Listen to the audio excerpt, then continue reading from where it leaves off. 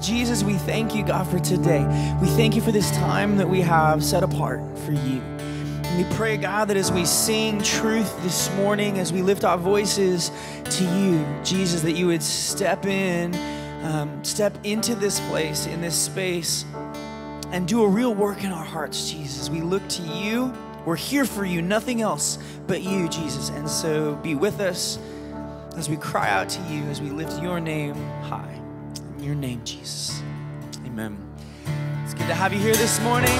Let's lift our voices to Jesus and give him all the praise. Amen. Sing it with me. I was buried beneath my shame. Who could carry that kind of weight? It was my tomb till I met. Yeah, I was breathing but not alive. For my failures I tried to hide.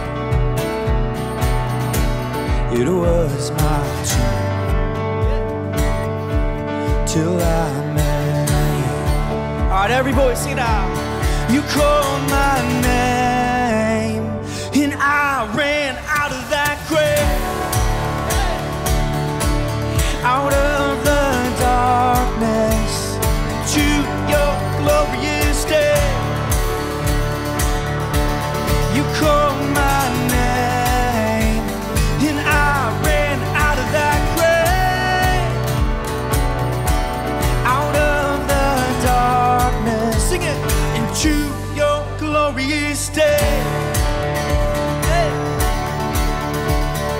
All right, let's declare this truth. Every voice, nice and loud. Now your mercy has saved my soul. Now your freedom is all that I know.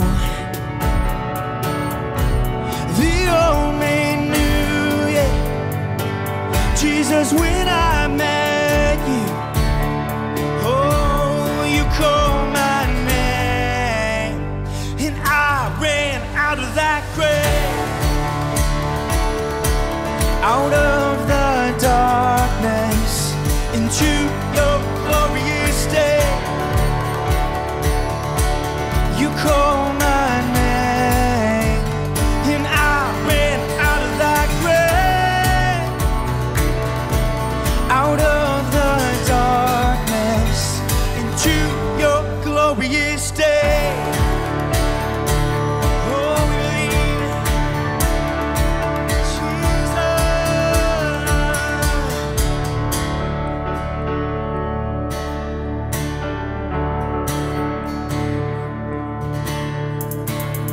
I needed rescue, my sin was heavy, but chains break at the weight of your glory. I needed shelter, I was an orphan, now you call me a citizen of heaven. When I was broken, you were my healing, now your love is the air that I'm breathing. I have a future, my eyes are open, and when you call my name, I ran out of that grave, out of the darkness to your glorious day. You call my name, and I ran out of that grave, out of the darkness into your glorious day. Yeah, we believe it, Lord. You're worthy, Jesus. You're worthy, Lord. Amen, amen. Jesus is worthy. Let's give him some praise in this place this morning. Hey, good morning. Welcome. Go ahead and have a seat. Got a few things to talk about. We got a lot going on in the life of our church right now. So one thing I'd like you to do, go ahead and look in the chair in front of you. And there should be one of these. Go ahead and pull that out just so I know that we actually have them in the chairs like they're supposed to be. Some of you are doing a great job up there pulling these out. So this is a QR code that you can scan with your phone. If you want to know from week to week the latest things, what's going on in the life of our church, you can scan that QR code and it will tell you all that's going on in the life of our church in the near future at least. So feel free to scan that. That also gives you a way to connect, gives you a way to give. It gives you a way for us to get to know you. As far as connecting goes, if you're visiting with us, whether you're a first-time visitor or whether you're a long-time visitor, we would love to be able to connect with you. And the best way to do that is just to text the word connect to the church number, which should be on the screen. It's 972-235-5296, the number on the screen. Just text the word connect to that. That will give us a chance to connect with you, to get to know more about you, to make sure that we find out maybe what your needs are and how we can meet those needs. So please do that. Another way, if you're already connected to our church, but maybe you haven't found a small group yet to be in, go by the welcome desk this morning out in the middle of the lobby. You go to the welcome desk, they've got a full list, and someone can point you in the right direction of a small group that you could check out today. We've just finished up a series on like a good neighbor and about being good neighbors. And along with that, you've heard from different members of our staff. You've heard from Ron Evans, our missions pastor, about the initiative that is Bless Every Home. Many of you may have already signed up for Bless Every Home. From the last couple of weeks when we started this initiative till now, we're up over 200% increase in the number of people who have joined Bless Every Home. It gives you an opportunity to put your feet to your faith, to pray, through prayer, to pray for those that live around you. It gives you reminders to pray for those around us. Sometimes I need those reminders myself. But it gives you tangibly to pray for those in your neighborhood. So please join that. If you have any questions about Bless Every Home and about that and how to get signed up, feel free to go to the missions table where Ron will be this morning, right next to Mission Cafe. And he'll be there that can show a little bit of that to you. One of the things we have coming up right now, very soon, is a sweet show. So watch this video. It'll tell you a little bit about it. It's time for our 4th annual Sweet Show on Sunday, October 16th. The evening features a sit-down dinner served by our students, a show from our student choir. This year, it's a tribute to the music of Walt Disney. Concluding the evening is a dessert auction. There will be silent auction items and even a live auctioneer with bidding on some amazing cakes, pies, and other culinary masterpieces. Tickets are $15 a person or a table for $125. The money raised at the Sweet Show helps our students attend DNOW camps and our choir mission trip. Get your tickets today for the Sweet Show.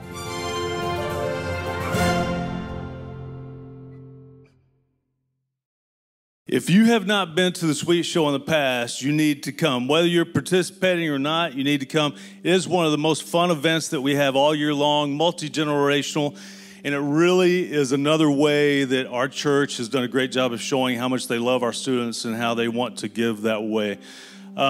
If you have some great recipe that you would like to prepare and donate to the Sweet Show for the silent auction or live auction, let me know afterwards. There's a table out in the lobby about the Sweet Show. Let me know. We'll get you signed up so you can bring your award-winning dessert.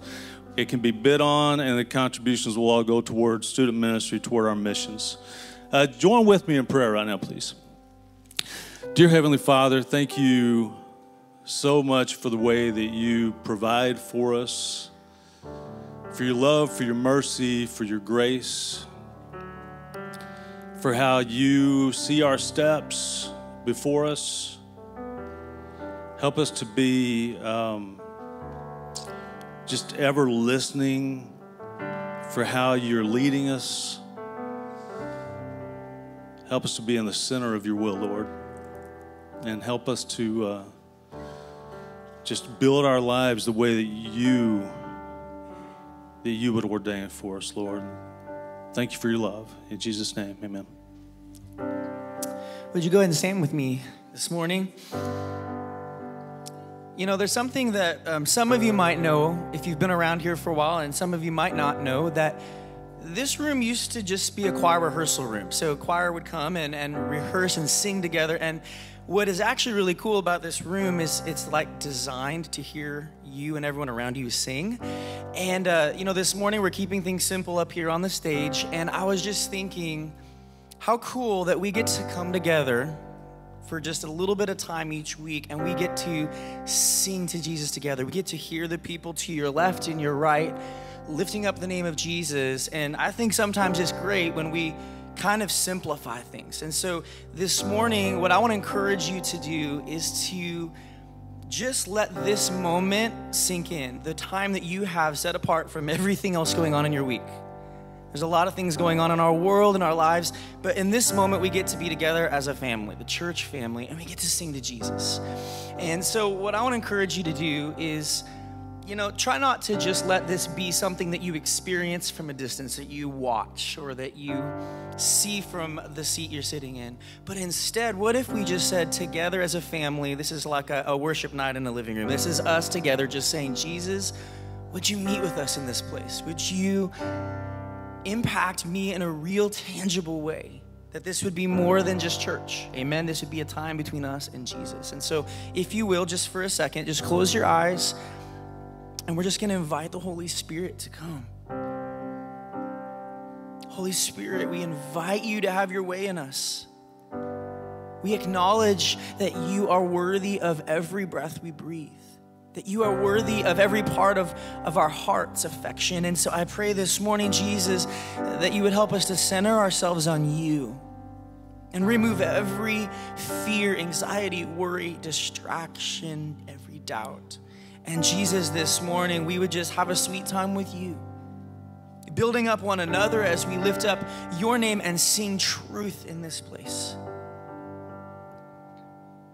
We love you, Jesus. We welcome you. Amen. So let's lift our voices together. Let's sing to Jesus. Amen. Worthy of every song we could ever sing, worthy of all the praise we could ever bring, worthy of every breath we could ever breathe. We live for you. Come, Lord Jesus, come. Lift your voice. Jesus, the name above every other name. Jesus, the only one who could ever save. Worthy of every breath we could ever breathe. We live for you. Oh, we live for you. All right, raise your voice, sing. Holy, there is no one like you. There is none beside you. Open up my eyes in wonder. Show me who you are and fill me with your heart and lead me in your love to those around me. Yes, we believe it, Jesus. Worthy of every song we could ever sing, worthy of all the praise we could ever bring.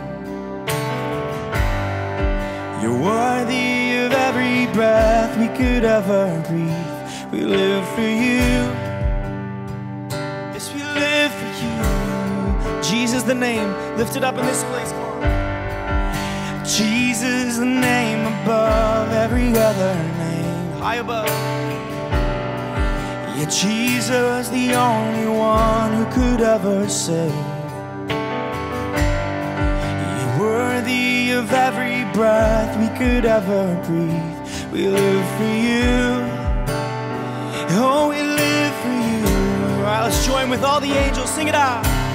Holy, there is no one like you. There is none beside. Open up my eyes in wonder. Show me who you are and fill me with your heart and lead me in your love to those around me. Holy, there is no one like you. There is none beside. Open up my eyes in wonder. Show me who you are and fill me with your heart and lead me in your love to those around me.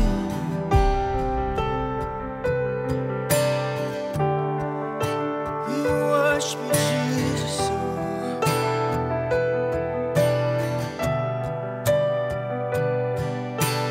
I will build my life upon your love. It is a firm foundation. I will put my trust in you alone, and I will not be shaken. I will build my life upon your love. It is a firm foundation. I will put my trust in you alone, and I will not be shaken. Holy, there is no one like you. There is none beside you. Open up my eyes in wonder. Show me who you are and fill me with your heart and lead me in your love to those. Come on, just declare, I will build.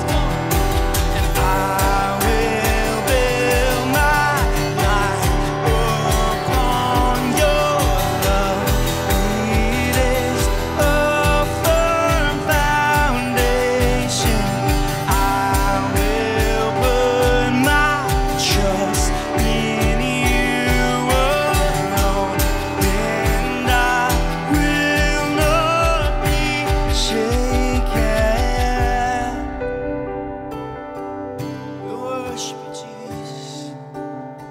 Oh, we worship you, Jesus. All right, now just your voices. Let's sing to the Lord.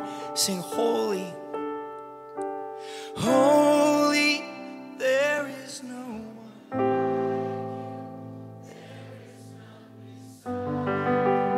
Open up my eyes in wonder. Show me who you are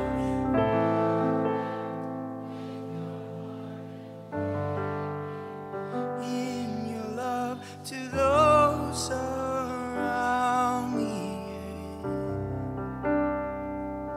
Thank you, Jesus.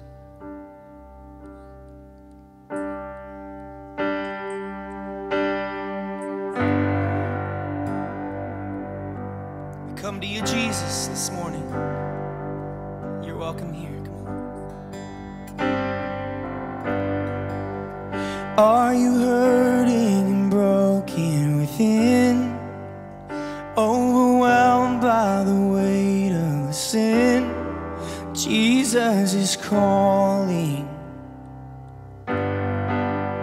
Have you come to the end of yourself?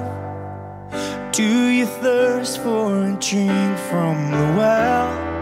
Jesus is calling. Yes, Lord. Oh, come to the altar. The Father's arms are open wide. Forgiveness was bought with the precious blood of Jesus Christ. Thank you, Jesus. Yes, Lord, we worship. Leave behind your regrets and mistakes. Come today, there's no reason to wait. Jesus is calling, yes, Lord. Bring your sorrows and trade them for joy. From the ashes a new life is born. Jesus is calling. Come to the altar. The Father's arms are open wide. Forgiveness was bought with the precious blood of Jesus Christ. Oh, come to the altar. The Father's arms are open wide. Forgiveness is bought with the precious blood of Jesus Christ. We believe in Jesus.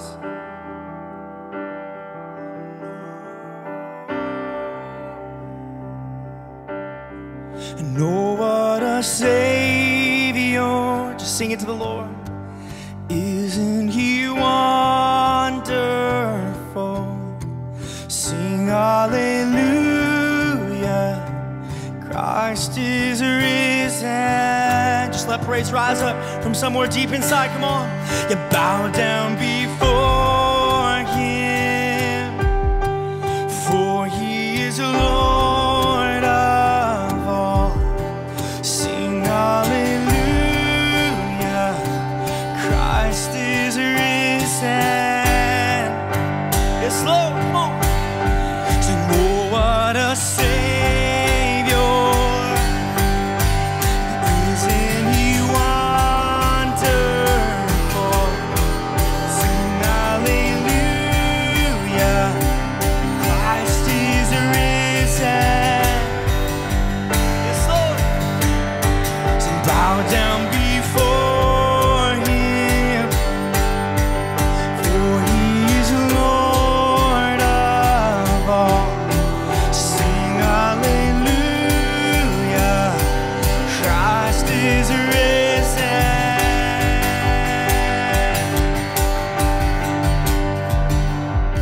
And oh, come to the altar. The Father's arms are open wide. Forgiveness was bought with the precious blood of Jesus Christ. Oh, come to the altar. The Father's arms are open wide.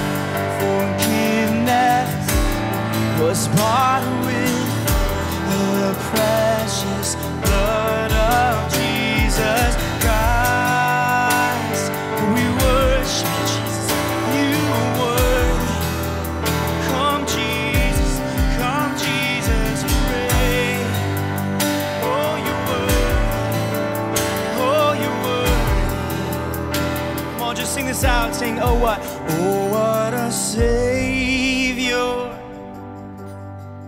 Isn't He wonderful? Sing hallelujah. Christ is risen. Bow down before Him, for He is Lord of all. Sing hallelujah. Christ is risen.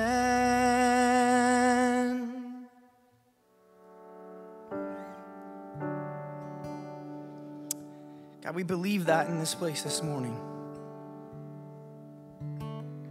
God, how quickly it can become so commonplace for us to acknowledge that you died and rose again and are seated in the heavenly places.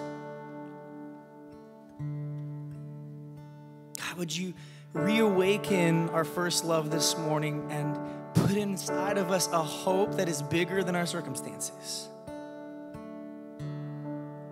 God, put inside of us a hope that there will be a day, God, when you will wipe away every tear, when we will join with all of creation around the throne with you. And I pray, God, that the hope that we have in the risen King who has made a way for us to be seated with him forever,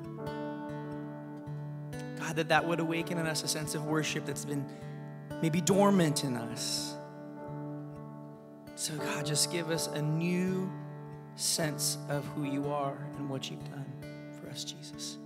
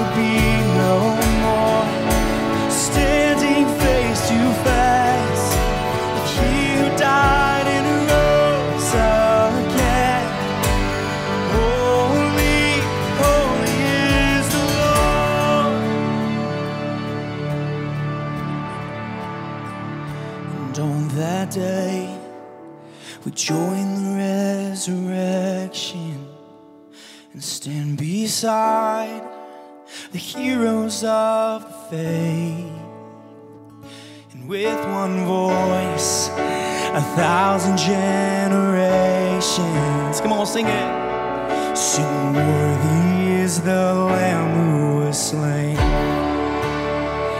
And on that day, come on, we'll join the resurrection and stand beside the heroes of the faith. With one voice, 1,000 generations, so worthy is the Lamb who was slain. Forever he shall reign. We believe it, so let it be today. We shout the King of heaven. Angels and the saints, we raise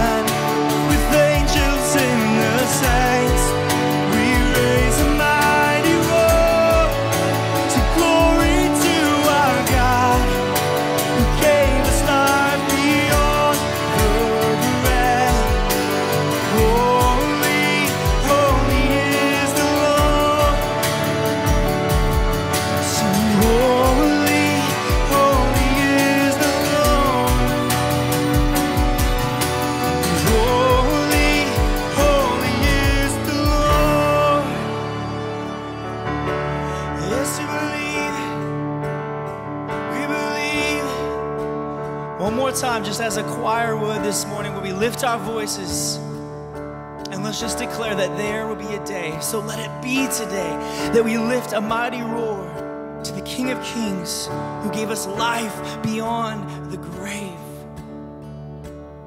Every voice as loud as you can. So let it be today. We shout the hymn of heaven with angels and the saints. We raise a mighty roar. Glory to our God who gave us life beyond the grave. Thank you, Jesus. Holy, holy is the Lord. Sing holy, holy is the Lord. One more time, lift your voice as loud as it goes. Sing holy, holy is the Lord. You are worthy, King Jesus. You are worthy of our praise this morning. We worship you, King Jesus. In your name, we welcome you, Jesus. Go ahead and take a seat this morning.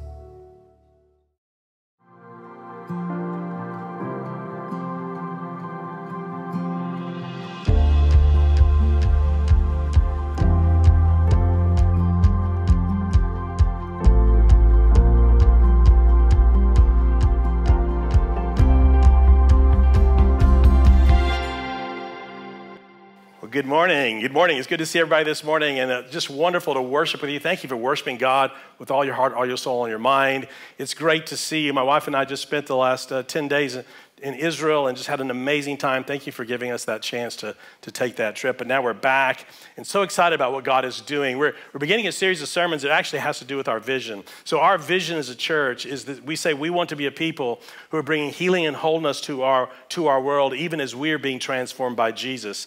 Now there's two parts to that. One is that we want to bring transformation to the world. We want to bring healing and wholeness to the world. The other side of that, of course, is that we can't do that if Jesus isn't transforming us. And so we have this kind of sense of humility that we know that Jesus has to transform us first. And one of the four legs of this vision, one of the biggest ones, most important thing we realized right away is that if we're going to become a safe place for people to find healing and wholeness, if we're going to become a place where people come to be transformed, then we have to be a church that has a spirit of generosity, a people who are willing to just give. And I don't mean just financially, but I mean to give of ourselves, to give of our lives. When you're bringing people in and helping them to heal, it can be very messy and hard, and it takes time, and it takes an investment. And so that's what we talk about, the spirit of generosity. So we're going to be talking about that next couple of weeks. And I want to begin by going to Paul's second letter to the Corinthian church, 2 Corinthians chapter 9, where Paul really, the entire chapter is talking about exactly this, about the spirit of generosity in the life of the church. I want to begin by reading the first 5 verses. You can just leave your Bible open to 2 Corinthians chapter 9. We're going to be looking at a lot of it, but first let's start by reading the first 5 verses. And this is what the Word of God says. There is no need for me to write to you about this service to the Lord's people, for I know your eagerness to help, and I have been boasting about it to the Macedonians, telling them that since last year you in Achaia were ready to give, and your enthusiasm has stirred most of them to action.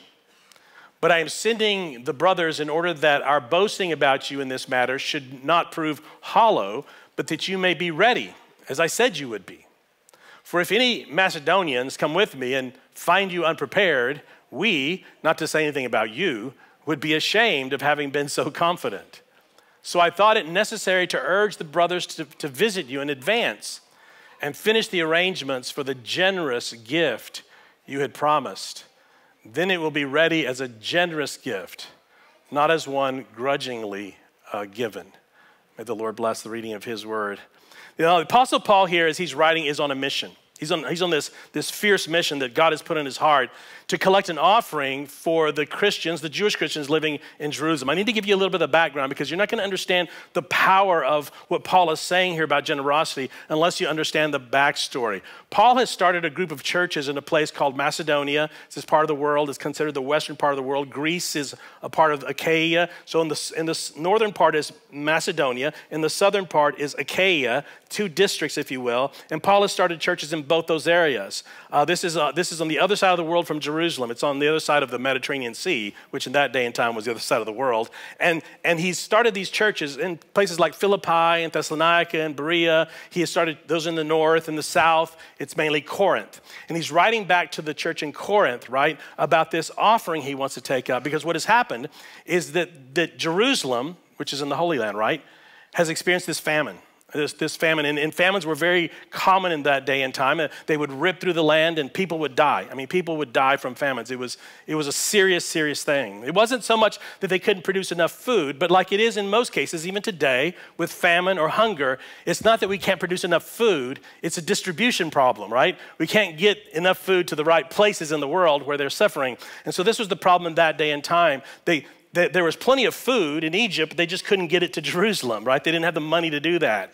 And so the Apostle Paul is going to collect this offering from these churches on the other side of the world from Jerusalem. They don't know them, but he's collecting this offering to go back and he's going to hand deliver it to the Christians, the Jewish Christians living in Jerusalem. Now, there's two things going on here I want you to see. There's two motives going on with Paul. The first and most obvious is that he wants to help fellow Christians, right? The first and most obvious is that he just wants to have compassion and wants to help them, and that's true.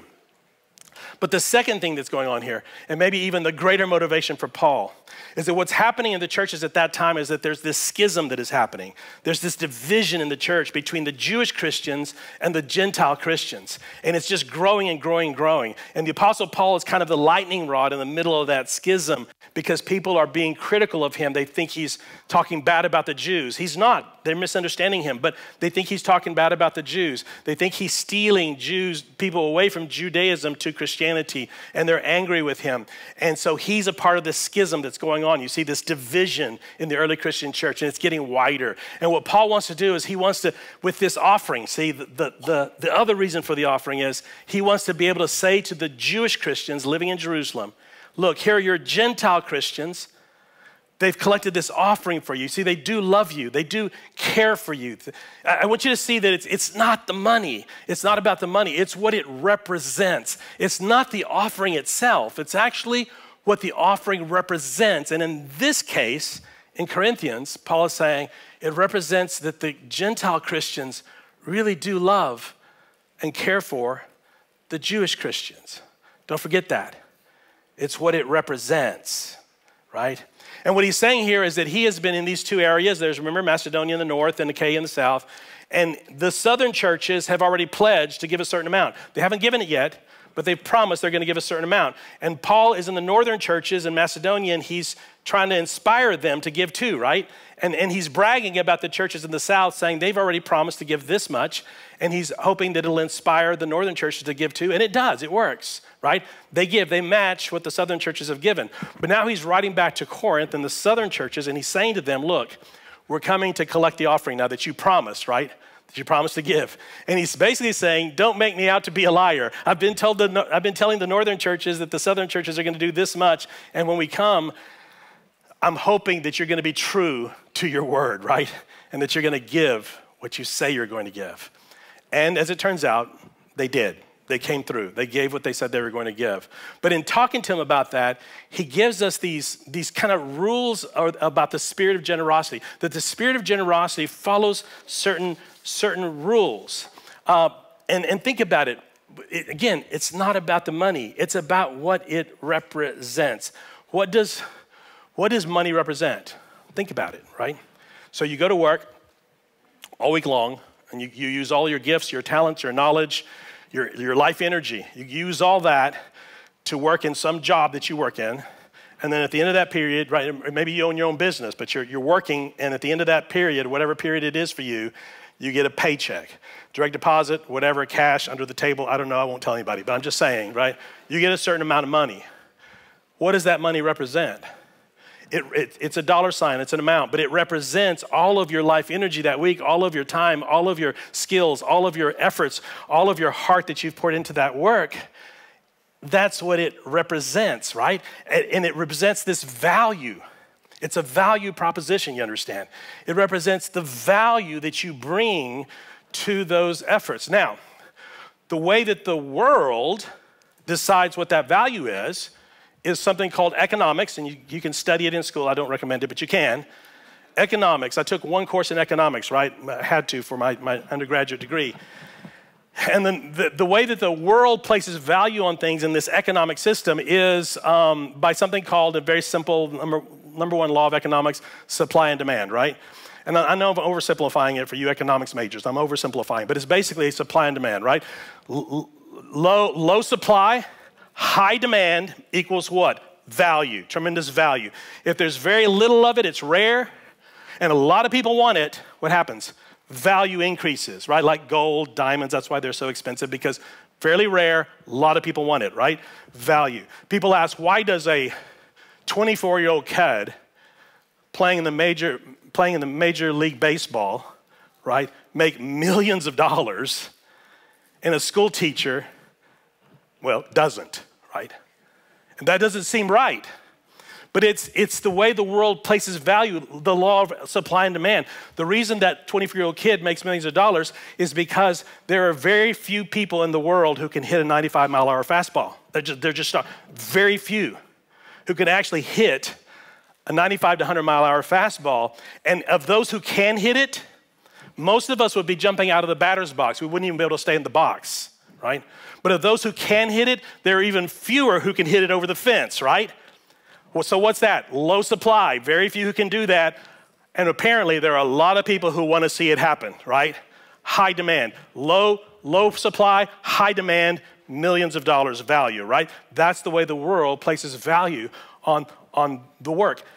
But is it right? No, it's not right. But it's the way the world works. But not so in the kingdom of God. Here's what I want you to hear. Not so in the kingdom of God. That's not the God math. That's not God economics. That's not the way God places value. God places value, inherent value, based on the image of God inside of you. You are immensely, incredibly, unfathomably valuable to God, not because of some supply and demand scale, but because he loves you and he died for you, and because you have the image of God inside of you, understand? So I want you to start with that. This is where it goes. And then Paul says, here is what the spirit of generosity looks like. Understanding that, how God places value, here's what the spirit of God looks like. Let's read verses 6, 7, 8, and 9. We didn't read them. Let's read them now. He keeps talking. He says, remember this. Whoever sows sparingly will also reap sparingly, and whoever sows generously will also reap generously. Each of you should give what you have decided in your heart to give, not reluctantly or under compulsion, for God loves a cheerful giver. And God is able to bless you abundantly, so that in all things, at all times, having all that you need, you will abound in every good work. As it is written, they have freely scattered their gifts to the poor. Their righteousness endures forever, okay? So here are the rules, and they're in these verses that I just read. Here are the rules. I'm going to give them to you, 4 of them really quickly. The first is, rule number 1, is that you get what you pay for. You get what you pay for. In other words, another way of saying that is you reap what you sow. He says it there in verse 6. That's right out of verse 6 where he says, remember this, whoever sows sparingly will also reap sparingly. Whoever sows generously will also reap generously. If you are living in a spirit of generosity, then that generosity will eventually be returned to you. What goes around comes around. This is the God math. This is how it works, whether you want to call it karma or God's will or God's plan, whatever, God's sovereignty, whatever you want to call it, this is the way it works. And it doesn't make sense that the more I give, the more my heart is a giving heart, the more I receive. And again, it's not about the amount.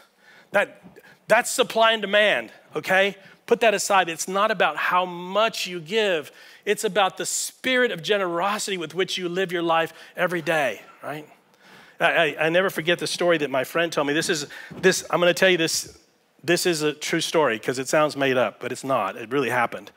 A pastor friend of mine many, many years ago, he's an older pastor friend. He's retired now. And he pastored at one time a church in Houston called South Main Baptist in Houston. He was pastoring that church. And they were in the middle of a building program. They were trying to raise funds to improve their facilities. They were kind of an inner city church kind of situation, a lot of poor neighborhoods all around them. So they were raising funds for missions and for doing other things. And they're in the middle of this building program, and it was a Sunday night. They used to have this thing called church service on Sunday night, Sunday morning, Sunday night. So this is Sunday night. It's a long time ago.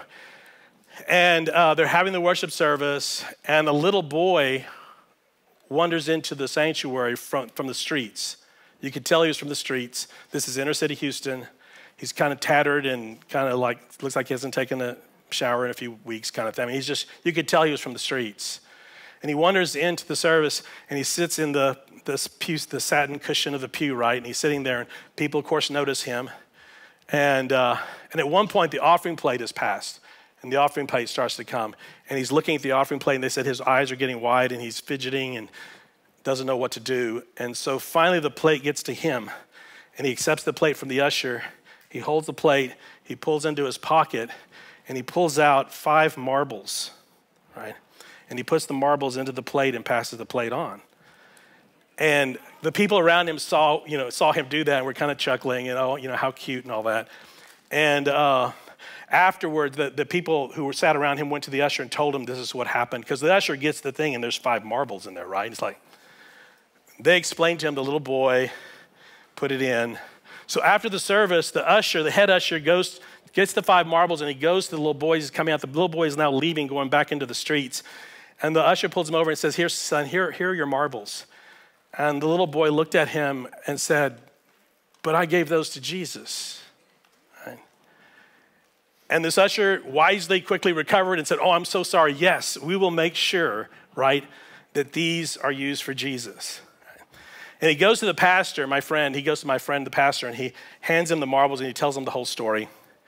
My friend, of course, thought that was so precious, and he takes the marbles to his desk. He decides he's going to keep those marbles to remember this boy, right? The next day, a man comes into the office to see the pastor.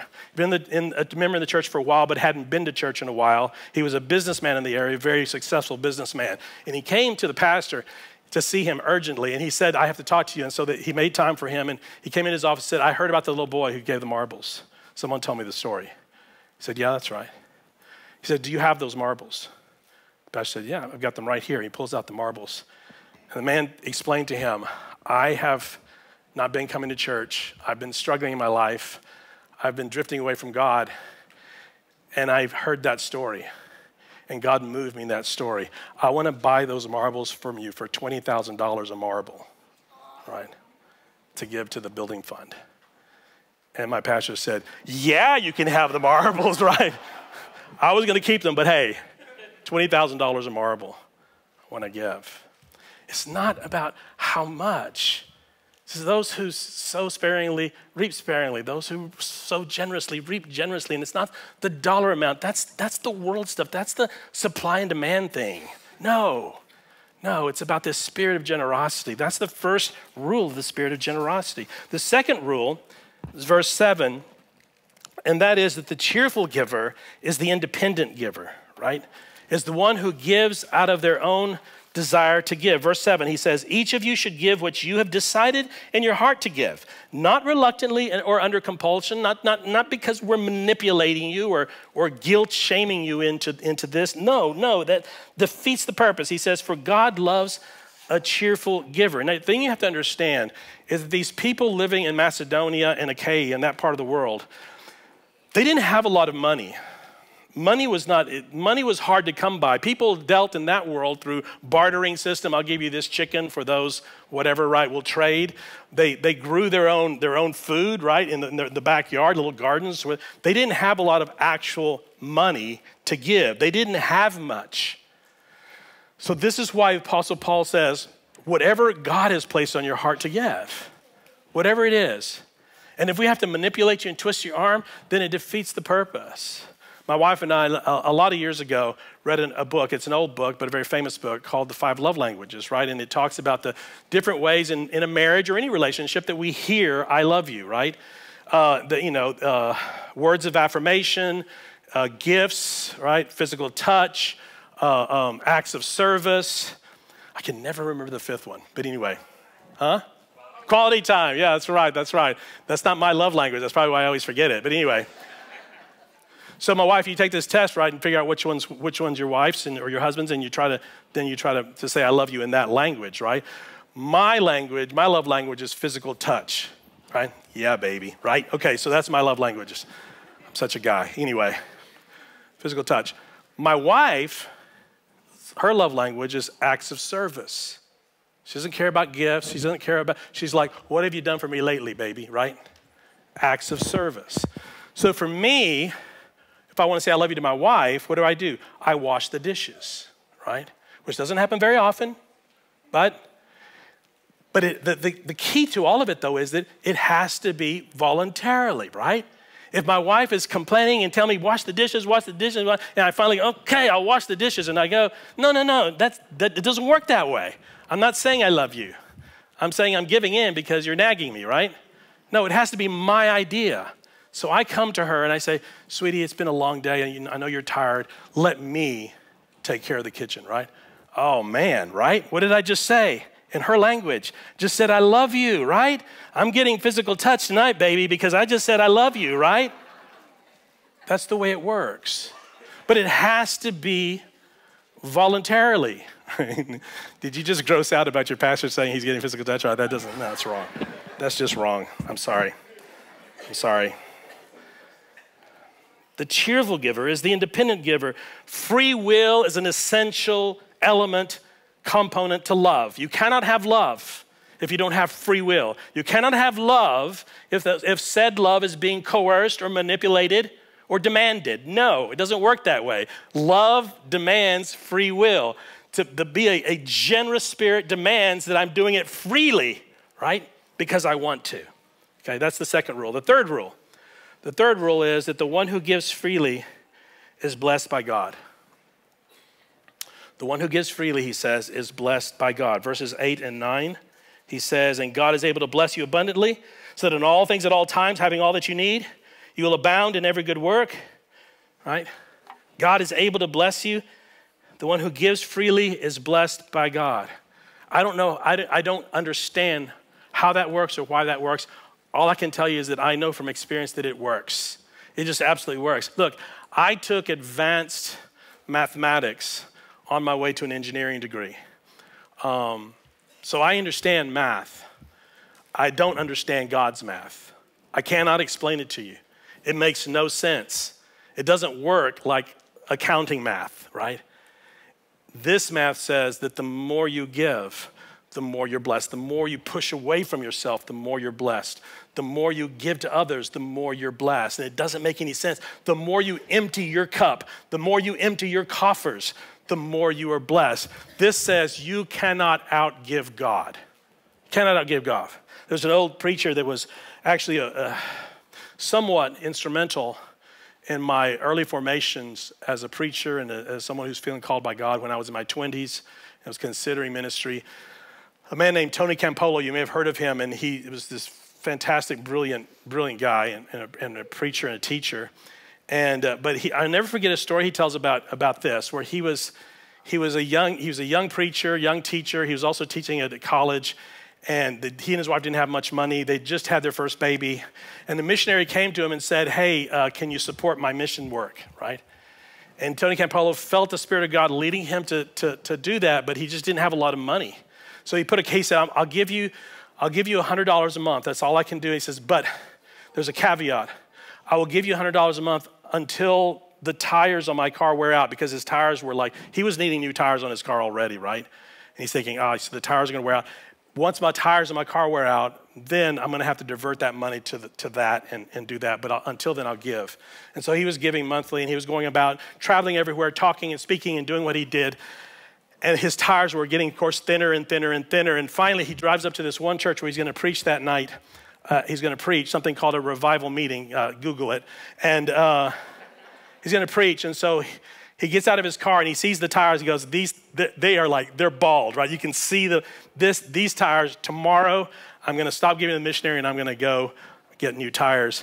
And he preached the service, and after the service, the pastor greeted him at the door. He said, Tony, thank you. You're such a blessing tonight. I have a special surprise for you. And he took him out to his car, and he looked at the car, and he had 4 new tires on his car, brand new tires. And the guy said, one of our deacons went by and saw your car and how bald your tires were, and that's what he does for a living. And free of charge, you have these 4 new tires, right? And Campolo's going, you don't know how much this is costing me, right? You have no idea how much this is costing me. You can't outgive God. You just can't. It's like the more you give, the more you receive, the more your spirit. Again, don't think just money. Your time, your love, your care, your investment in people, it always comes back to you. The one who freely gives is blessed by God. And then the fourth rule, the last rule, and that is that the spirit of generosity is a testimony of the love to the love of God. That there's something else going on here. Paul says there's something else going on here when you give, the way you give, and the generous way you give. What's going on here is that your giving is a testimony to all the people who see you giving, right? It's a testimony to the love of God in your heart. What your giving does when you're giving and you're giving and you're giving, it screams to everyone all around you, to the love and grace of God in your life. Look at what he says in verse 10. In 10 to 15, he says, now he who supplies seed to the sower and bread for food will also supply and increase your store of seed and will enlarge the harvest of your righteousness. You will be enriched in every way so that you can be generous on every occasion. And through us, your generosity will result in thanksgiving to God. Look at verse 12. This service that you perform is not only supplying the needs of the Lord's people, but is also overflowing in many expressions of thanks to God. People are watching you.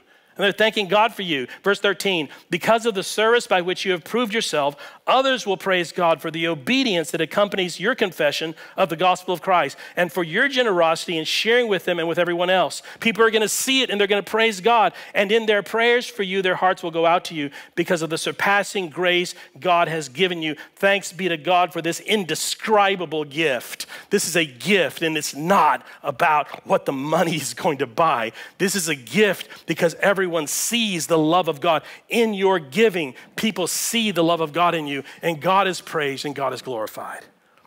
Now listen, I know that the history of the church has its dark side. There is no doubt this dark side to the history of the church. When you study Christianity and you study how the church grew and the persecution, and I don't mean the world persecuting the Christians. I mean Christians persecuting other Christians just because they don't think alike, right? The Inquisition, the Crusades, people like Huss, who was one of the great reformers of the church, was burned at the stake for his beliefs.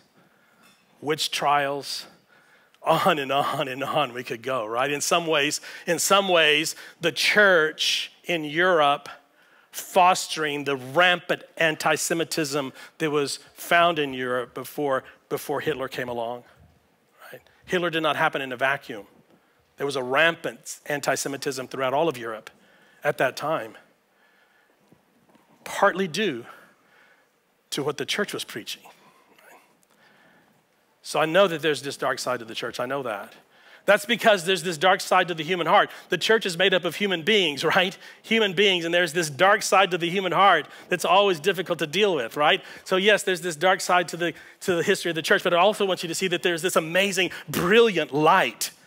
When you study the history of the church and the way the church formed, the things that the church has done, there's this brilliant light as Christians, millions of Christians throughout the centuries all over the globe have given and given and given and given their very lives to the cause of the gospel. And you see light everywhere, orphanages and hospitals and institutions of education and feeding the poor. And wherever there's a disaster, you find the Christians. Wherever there's a hurricane, you find the Christians. Where there's a tornado, you find the Christians. Wherever someone is hurting and in pain and lost and suffering and can't get through, what you find there, go to that dark, dark place and you find God, but you also find some Christian, amen?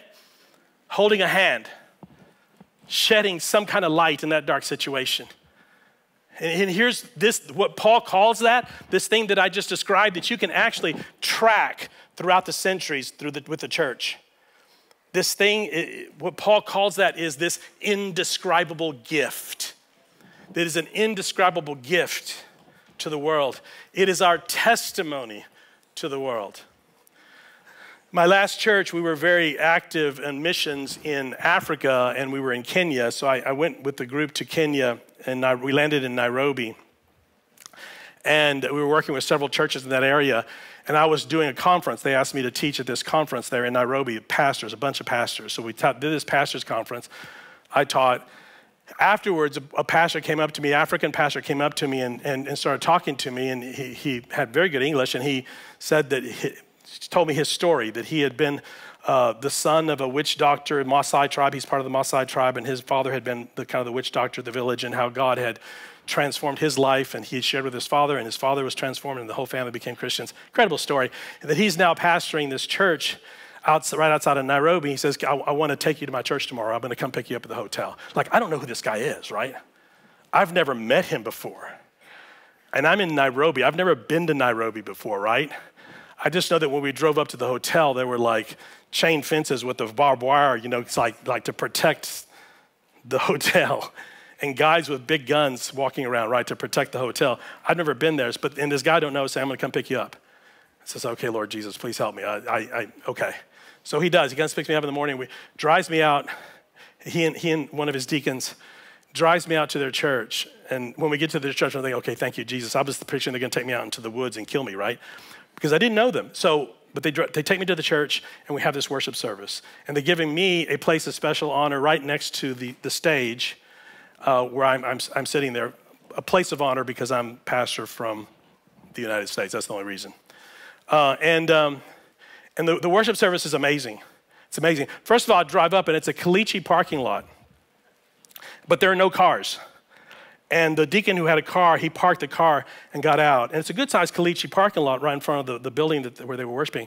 And I said, where are all the cars? And he said, oh, this is the only car in the church, in the whole church. This man is the only one who owned a car. Everyone walks from 15, 20, sometimes 30 miles away. They walk to church, right? No one else has a car.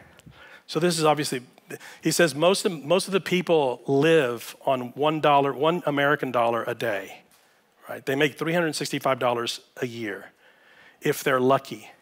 And that's what they live on, right? So we're doing the service. The offering time came for the service, right? It was offering time.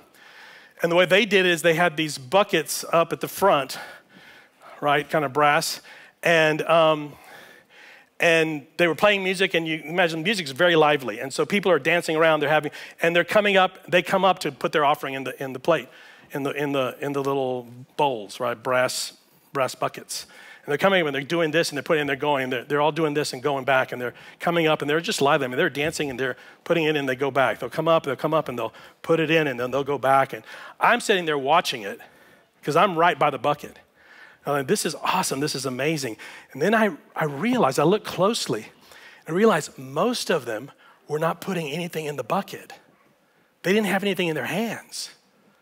They were just coming up and doing this. And there was nothing in the bucket. They didn't have anything in their hands. And I thought, that's strange. Like most of them were not putting anything in. And I thought, well, this is just for show? And then I realized, culturally, right? I realized how important that was for them. A testimony. They didn't have anything. They're living on $1 a day. They literally didn't have anything to put in the bucket. But it was vitally important to them that they showed this public testimony of, I want to give. Right? I want to give. This is the spirit of generosity. It's not about how much. It's not about you or me. It's not even about money.